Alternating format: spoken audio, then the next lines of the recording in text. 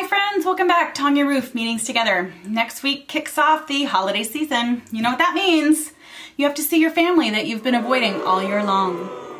I would like to offer you some advice today that hopefully will help you get through the holiday season without going to crazy town.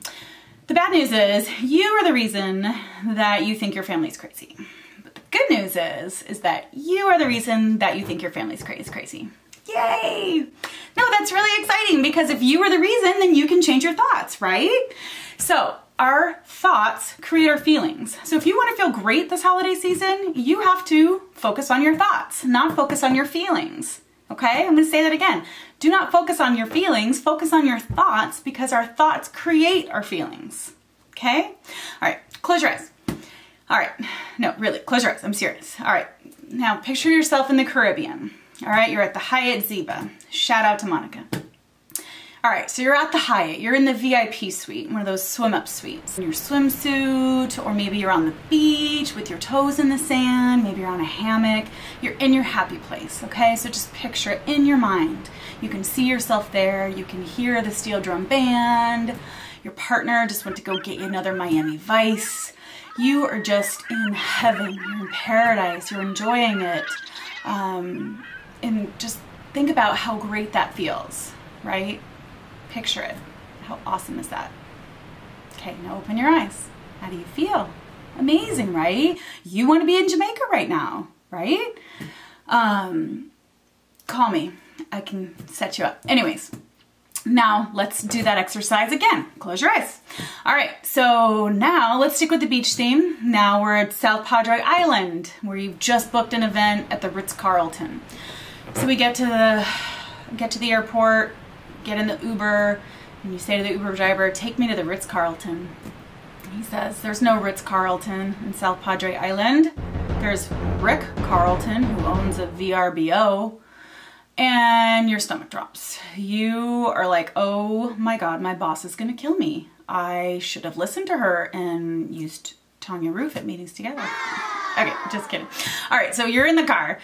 You are in the Uber, you are on your way, you are Googling, you are freaking out. You get there, it is a dump. It is like the Bates Motel. It's disgusting. It stinks. There's trash all out front, garbage. You see flies, you see bugs. Maybe somebody got sick up front. I don't know. It's just disgusting. And you know they have bed bugs and you are freaking out. Like your boss is going to kill you because you royally messed up. You walk in. I mean, it stinks. It's awful. All right, open your eyes. You feel disgusting, right? You want to go take a shower, right? Because of our thoughts. You pictured yourself in that situation and it stinks. Okay, so moral of the stories, our thoughts create our feelings. Now, what you need to do is you need to visualize, like we just did in those two exercises. You need to visualize it going well. You need to visualize seeing Aunt Karen and being happy to see her, and visualize her making a comment and you just brushing it off. Bless her heart, right? So, okay, so talking about the brain, this is science. It's not just, you know, woo-woo stuff. This is like legit science. So I like to think of the brain as the mullet, okay? The mullet brain. The front part of your brain is the prefrontal cortex. That is like the business part, all right? That's where your thoughts are, your conscious thoughts are, your goals, your dreams, your aspirations, you know, your thinking brain. That is the prefrontal cortex, the business part.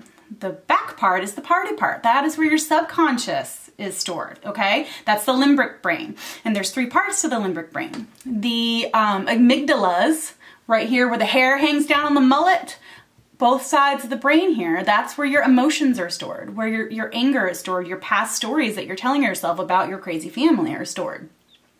That is subconscious. You have got to create new neural pathways to change what the limbic brain is telling you. So, it's not my advice, it's science, people. So, what did we learn? We have to change our thoughts, right? Because our thoughts create our feelings. We have to visualize. So visualize it going well. Like we did in the beginning with the stories. Picture yourself having an amazing time and just having the best time ever. Now, it's gonna feel weird at first. You're not gonna be like, oh, this is great. Yay, I'm so glad I listened to Tanya.